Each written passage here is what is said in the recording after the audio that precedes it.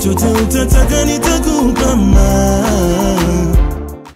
guys, welcome back to our channel. It's your girl Fanny Lungu back with another reaction video. Today I'm going to be reacting to amazing love story of Prophet Muhammad part 2 of 2.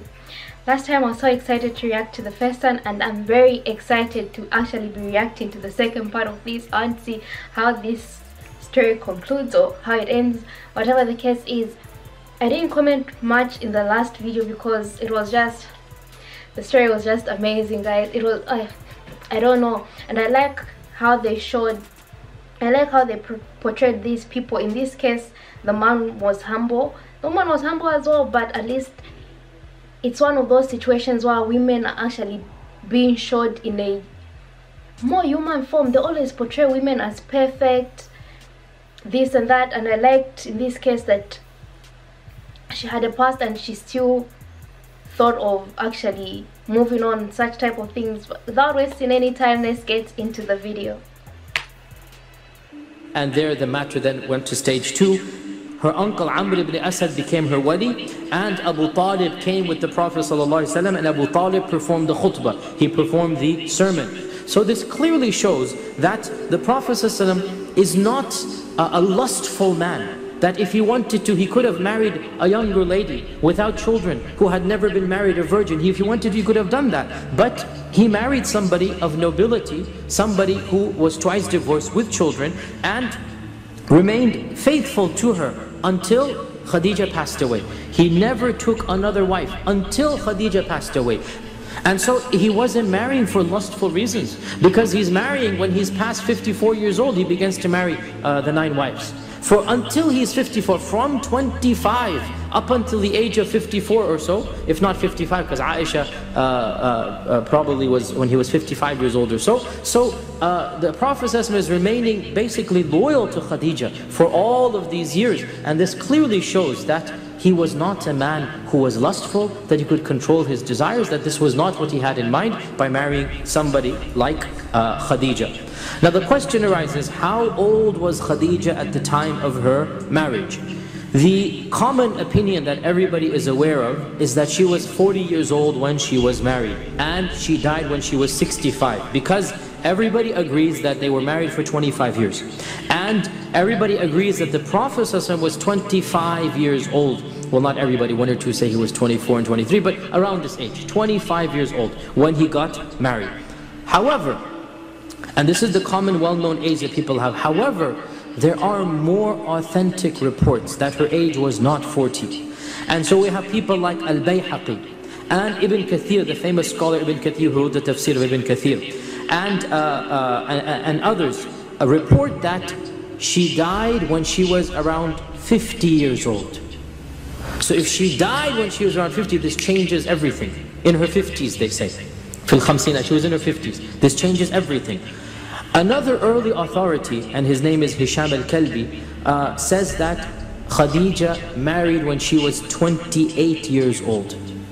And we have from Al-Hakim, who wrote a book called Al-Mustadrak, which was one of the books of Hadith, he reports from the famous Ibn Ishaq, who is the earliest author of the Seerah, Ibn Ishaq, the famous Seerah Ibn Ishaq, that Ibn Ishaq says that she was 28 years old. Now, this appears to be more valid for 2 reasons. Number one, because the people who are reporting 28 are more in quantity and in quality, i.e. they are more knowledgeable. Ibn Ishaq is the authority of Seerah. Nobody is more authoritative than him. And Ibn Ishaq is reporting that she was 28. Additionally, Hisham al-Kalbi. Additionally, Al-Bayhaqi says she died when she was in her 50s. That means she was 28 when she, or around that age when she got married. But then the second point is even more clear. The Prophet ﷺ and Khadija had at least 6 children, maybe more. And a woman in her 40s, it is very difficult to imagine her having 6 children. Whereas a woman who is 28, it is much more logical and rational, and in fact perfect. 6 children at the age of 28 in those days is something that is very reasonable. A child every year and a half, every 2 years, very reasonable. So for 12 years she's having children, so she's having children till she's around 40. And this makes a lot more sense than to say that she was 40 when she got married. And academically speaking, it does seem to be the more correct opinion that she was 28 years old. One time, the Prophet ﷺ is sitting at home. Khadija radiallahu ta'ala anha gets up and goes to, you know, the fire, the stove that's burning like right outside the door of the house. So she steps outside to go, you know, kind of check on whatever's cooking in the fire, the stove. Jibreel alayhi salam comes to the Prophet ﷺ. And he says to the Prophet ﷺ, here comes Khadija. She's got a bowl of food for you in her hands. A warm, hot, steaming bowl of food, fresh food for you.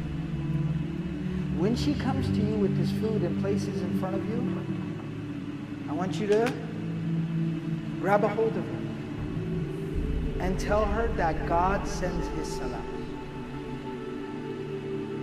Allah says salam to Khadija. And Allah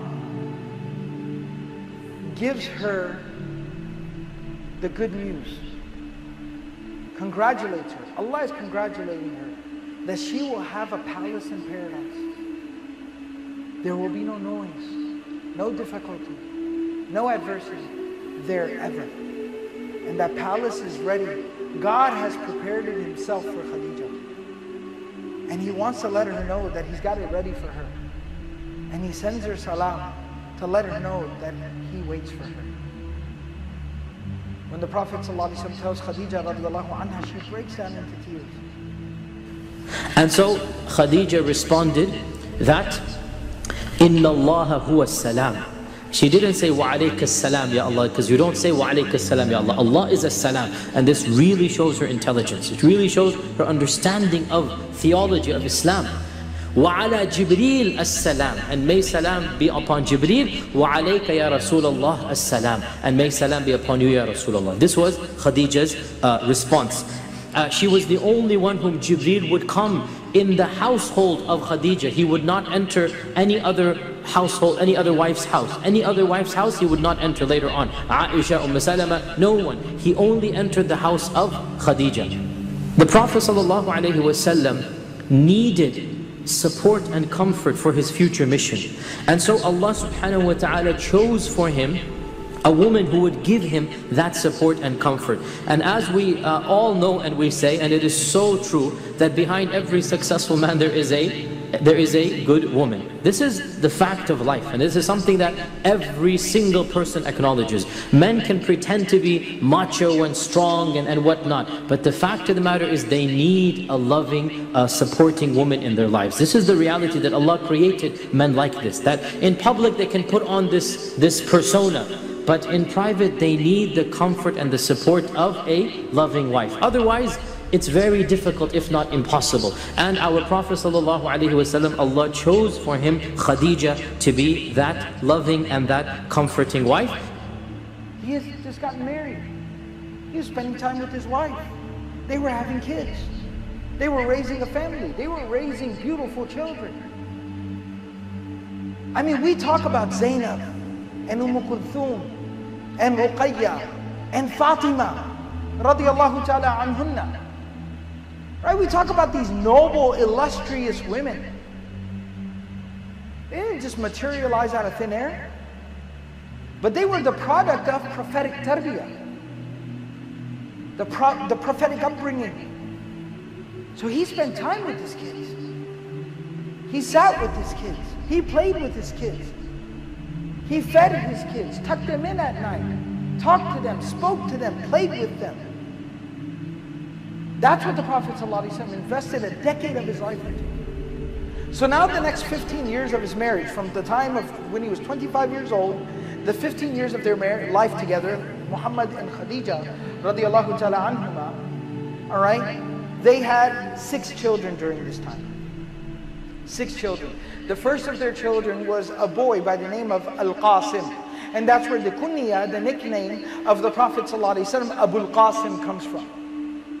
Again, very tragically, Qasim reached the age of a year and basically passed away before his 2nd birthday. It was a very tragic loss for this couple.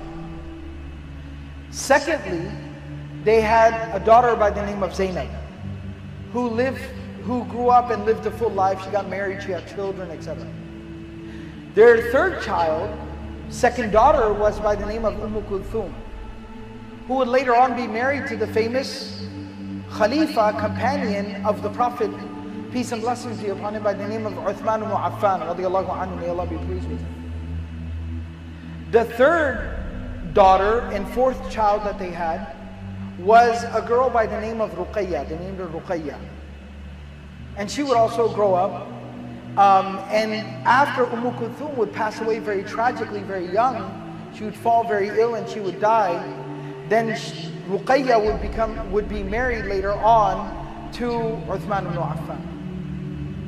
And then their fifth child, their fourth daughter, was a girl by the name of Fatima, who again was the only child of the Prophet ﷺ who outlived him. And she passed away 6 months after he passed away.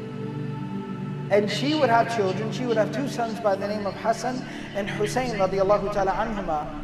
And they would be just the heart and soul of the Prophet ﷺ. He loved them so much. And then finally his sixth child, which was his second son, was by the name of Abdullah. He was born after revelation came, and so that's why he was known as a Tahir, that he was born in the era of revelation. And he also passed away very, very young. Some narrations even mention that he passed away while still an infant. And again, it was very tragic for them. The Prophet ﷺ did have a seventh child, a third son, who would also pass away while he was still young, by the name of Ibrahim. But that would be later on from another one of his spouses, from another one of his wives, Maria Qibtiyya. So these were the 6 children that him and Khadija had together, and they had 2 sons, 4 daughters. Both sons passed away very, very young as babies, and the 4 daughters would outlive their mother, Khadija. Now the Prophet ﷺ reaches the age of about, you can say 38 or 39. And they've built a beautiful home and they have a beautiful family. This couple has grown together deeply in love. There are some narrations that talk about the Khadija, that they never argued, they never fought. They never had any difficulty or adversity with one another. It was peace and happiness, love and affection, kindness and mercy and forgiveness.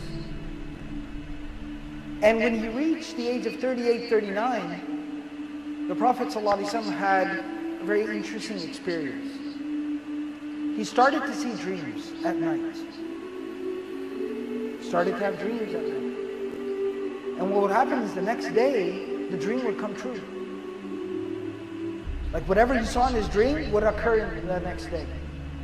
And then, so the first time you're like, okay. Then the second time, third time, fourth time, and it became a daily event. So much so that he just expected it. A rēÄakSH. And that was to get him to just kind of trust his heart. To be comfortable with having knowledge, with being given knowledge that was not available, was not possible to be attained anywhere else. And once that started to happen, then he really started to reflect and think very deeply. And that's when the Prophet ﷺ decided, I need to kind of get some time away. I need some time to reflect. I need some time to just invest into just some deep thought, deep reflection. Get away from the noise. And that's when he tells his wife, and he's been telling her, I have these dreams, and whatever I see comes true the next day. And she tells him, don't worry, just trust your heart. Everything has a purpose and a reason. Then he comes to her and tells her, I need some time to reflect, to think. I need to get away for a little bit. And she says, absolutely.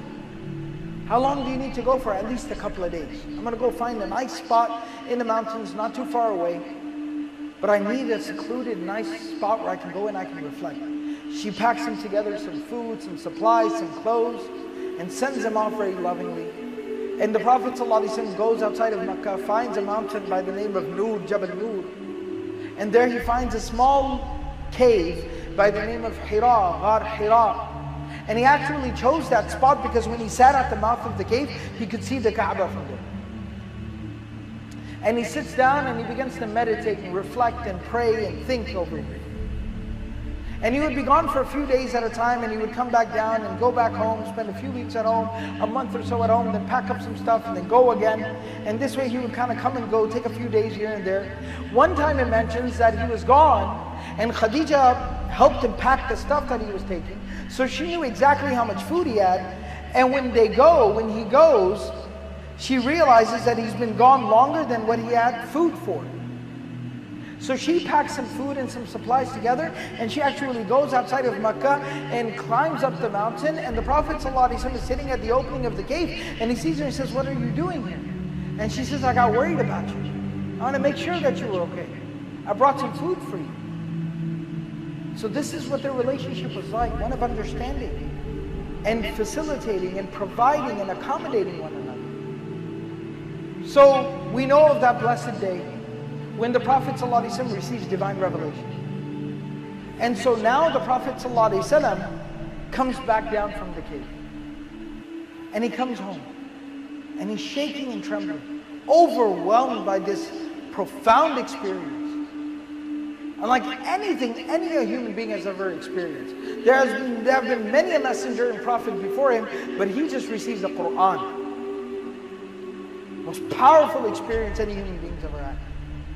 So he's overwhelmed, shaking and trembling. And he comes home and he tells his beloved wife, Khadija radiallahu anha, "Dathiruni, dathiruni, zammiluni, zammiluni." Cover me, wrap me up in a blanket, in a shawl. Khadija radiallahu ta'ala anha wraps him up and covers him up. And then she asks him that, "Tell me what happened. Tell me what happened." And the Prophet ﷺ tells her the entire experience. That this angel, he came to me. And he said the following words to me. And he recites the Quran to her. And tells him of the divine responsibility that has been placed on his shoulder. Khadija radiallahu ta'ala anha, the wife of the Prophet ﷺ. And we see what it really culminates in. She sits down next to him. She takes his hand. She looks him in the eyes. And this is what she says to him. This is how she defines 15 years of marriage, 6 children later, the death of 2 of those children, everything they've been through. Listen to what she has to say. This is her summary of her husband. This is how she explains and defines him. She says, "Kalla wallahi." She says, absolutely nothing to worry about, I swear to God. La yukhzika Allahu abadan. God will never ruin you. He will never abandon you. Why am I so confident in saying this? What do I know about you? After 15 years of sharing morning and evening, day and night, after sharing a life with you, what can I say about you? Innaka latasilur rahim. Innaka latasilur rahim. You're a good family man. You take care of your family. You love your family. وَتُقْرِي الضَّيْفِ. You honor your guests. وَتَحْمِلُ الْكَلَّ. You look for people who are overlooked and neglected and downtrodden by society, and you go and you grab them by the hand and lift them back up. وَتَكْسِبُ الْمَعْدُومِ. You go and give to those people who can't, you take care of those people who can't take care of themselves. You look for those people. وَتُعِينُ عَلَى نَوَائِبِ الْحَقِّ. And you are always the first one waiting there whenever there's a good cause. There's no way that God would ever abandon you, that God would ever forsake you. I refuse to believe it. And then the Prophet ﷺ tells her, that's fine, but who will believe this message? And she says, I believe this message. Ashhadu an la ilaha illallah wa ashhadu annaka rasulullah. And then she even helps him, however she can, whatever she knows. She takes him to her cousin, Waraqah bin Nawfal. She said, he knows. He talks about this type of stuff. He talks about prophets and revelation and angels and God and divine inspiration. He talks about this stuff.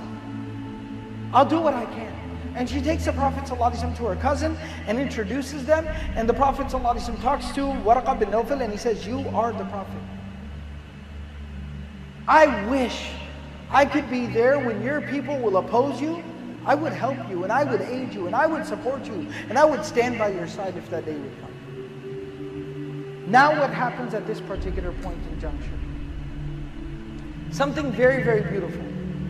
And so Jibreel, the angel Gabriel, Jibreel comes to the Prophet ﷺ, takes him with him, strikes the earth, a spring comes forth from the earth and he says, this is from the well of Zamzam. This is an offshoot, a branch of the well of Zamzam being provided for you here. So that, and then he shows him wudu. Jibreel alayhi salam shows the Prophet ﷺ wudu. And then the Prophet ﷺ makes wudu. And then Jibreel stands up and shows him how to pray 2 rak'ahs. This is before the 5 times daily prayer. Just how to pray 2 rak'ahs. So that he can talk to Allah and pray when he needs it. إِذَا حَزَبَهُ أَمْرٌ فَزَعَ إِلَى الصَّلَاةِ. Whenever any situation came up, he would immediately go to his prayer. Guess what the Prophet ﷺ does? With this new salah, this wudu, this purification and this prayer that he's just learned, he rushes back home to his beloved wife. The first believer, his strongest supporter, his rock. He goes home to her and he grabs her by the hand and he says, come on, I have to share something with you. I have to show you something amazing. And he takes her there and they make wudu together. And then he stands up with her and he says, now follow after me. And he shows her how to pray and they pray together. And so now what happens? Khadija radiallahu ta'ala anha and the Prophet ﷺ had money, had wealth. And they realized that many poor people in Mecca, slaves in Mecca, are accepting Islam. And they start spending their money. The Prophet ﷺ can't take out time anymore to go on business trips and go and make more money. He's got to preach, he's got to teach. He's got to spread the message far and wide. And Khadija every single morning wakes up and is standing there with him at the door, telling him, go out there and spread this message far and wide. And on top of that, on the other side, while he can't go out and do business anymore, there are constantly slaves who need freeing, who've become Muslim and are being tortured because they're Muslim. So they need to be freed. So they're spending their own money freeing these slaves, feeding the poor, looking after people, sending people off to Habasha, to East Africa, to escape persecution, to go and live there in freedom and in safety. They spend their money in sending these people off, making sure they're okay. Finally, the time comes where eventually a lot happens during this time. Over the next 6-7 years, a lot happens. And they finally, the Meccans, the Quraysh, the opposition to the message of the Prophet ﷺ, they decide that the only way to really handle and curb this issue is to boycott Muhammad, his family and his followers and his supporters. Kick them out from Mecca and isolate them and boycott them. So Abu Talib rounds up the clan, all the believers, all the followers, all the supporters, including the Prophet ﷺ, his beloved wife Khadija, and their children. And they go into the Shi'ab of Abu Talib, a place, some property, some land Abu Talib had outside of Mecca. And they are isolated there for 3 years. Nobody will do business with them. Nobody will trade with them. Nobody will lend them any money. Nobody will provide them any food. Nobody will deal with them in any way, shape, or form. Nobody will show them any kindness. And they spent 3 years like this. Days would go by where people wouldn't have food to eat and water to drink. Babies would cry because they were hungry, and their mothers would cry because they hadn't eaten anything to be able to nurse their babies. Children died, babies died. There were graves of babies and children. Many, many people died during this time. Dozens of graves were dug during this time. The cries and the screams of women crying over the passing of babies and children could be heard all the way into Mecca. People became sick, malnourished, very, very ill.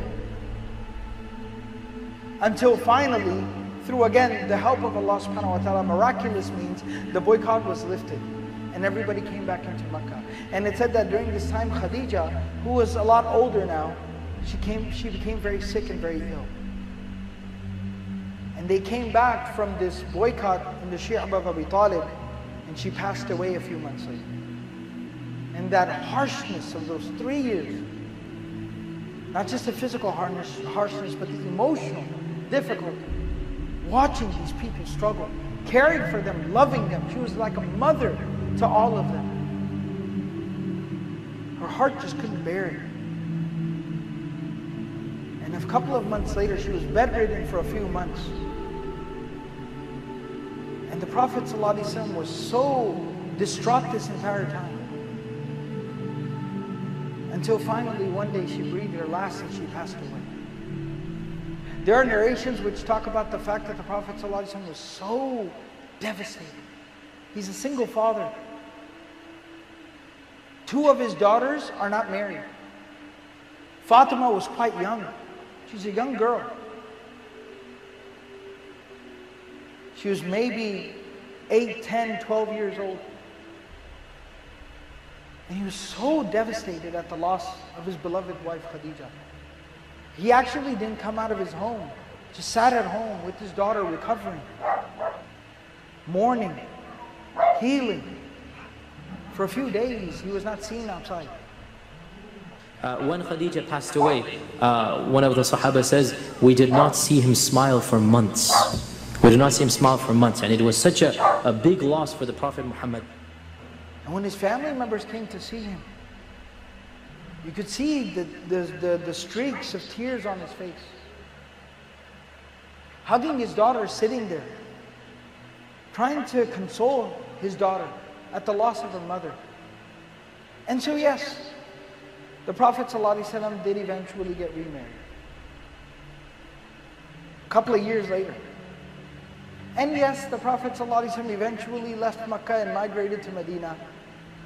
And yes, eventually he established the most beautiful community this earth has ever seen.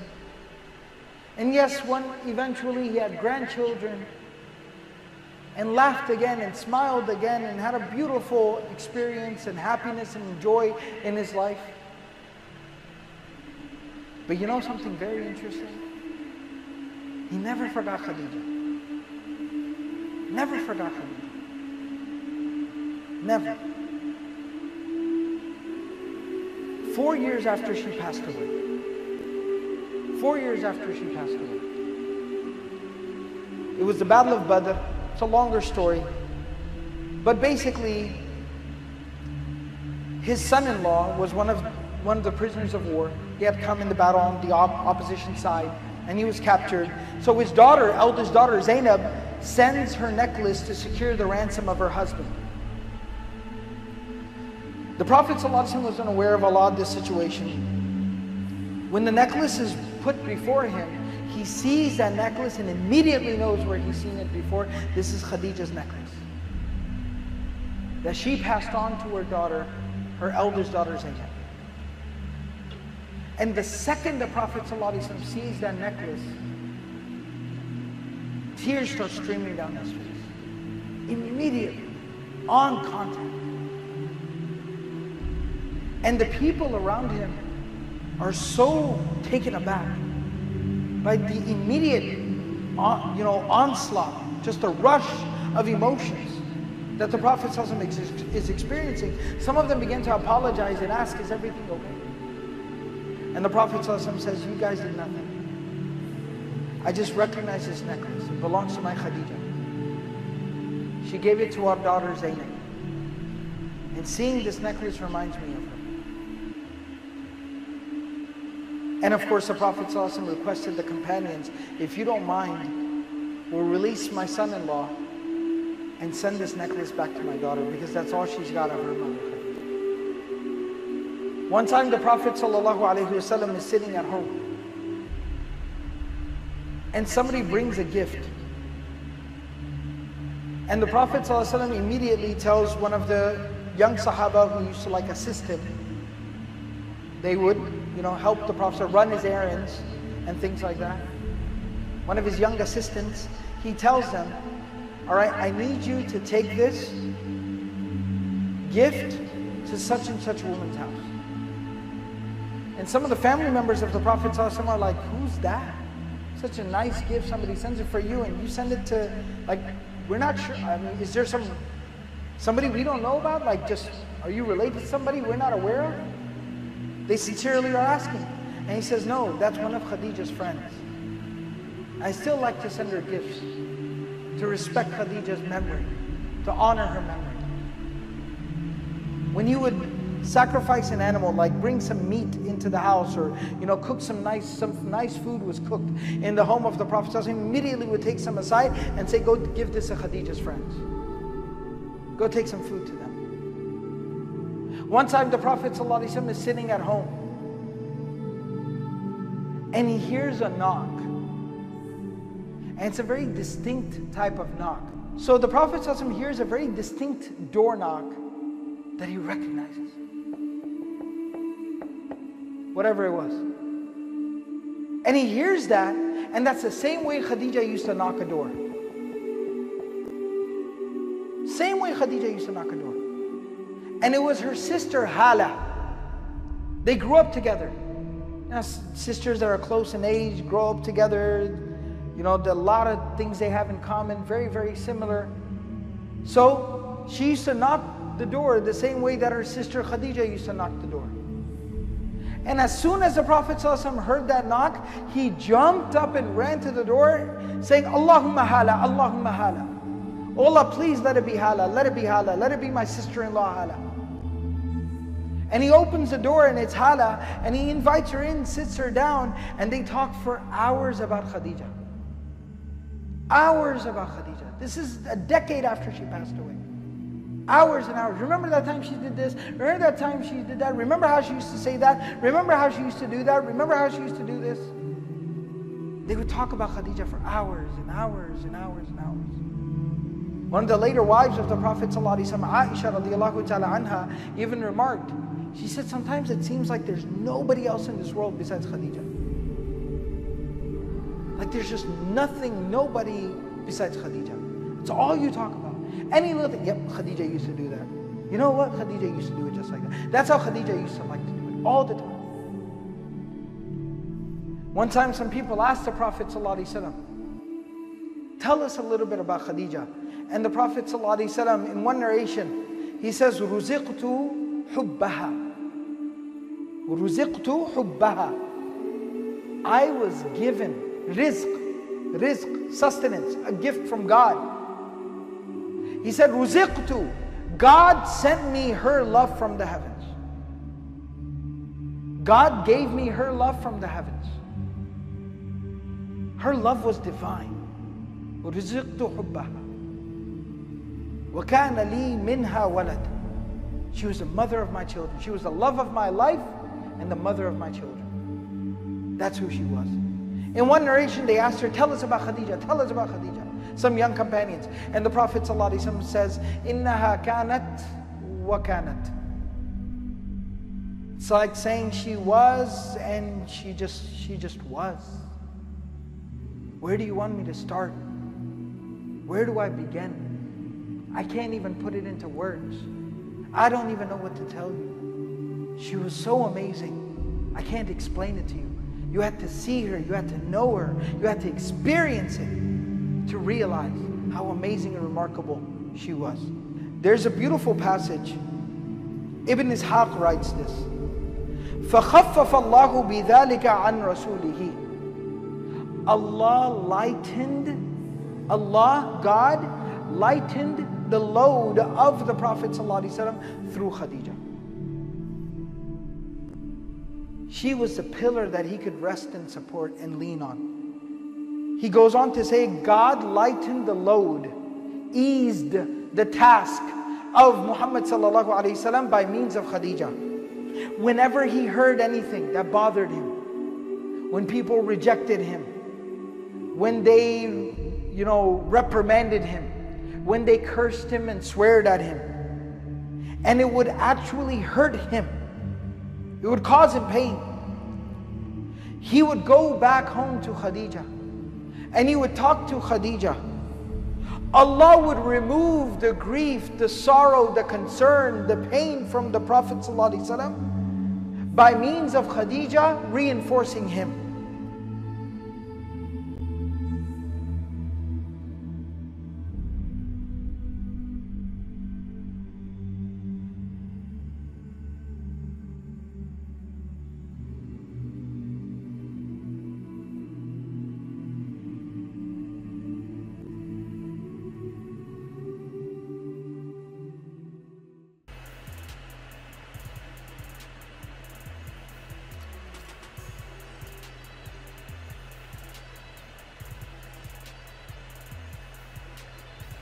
Oh, that was very, very nice.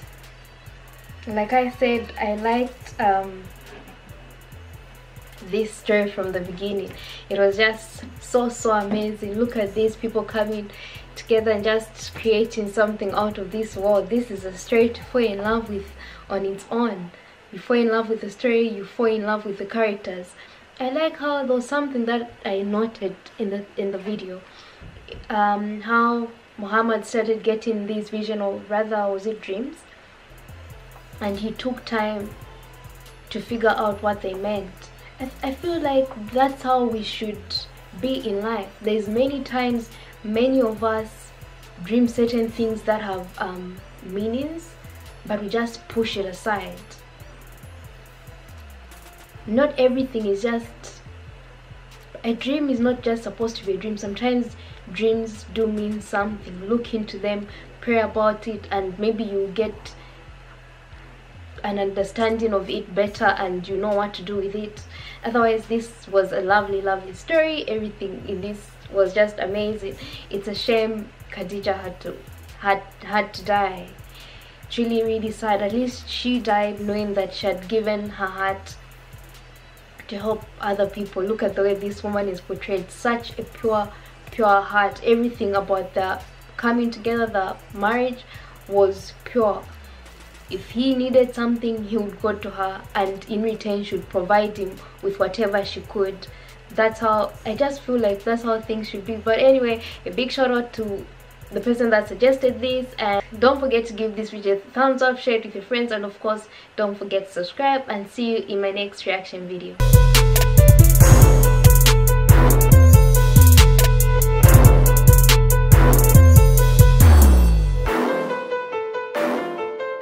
When I think about you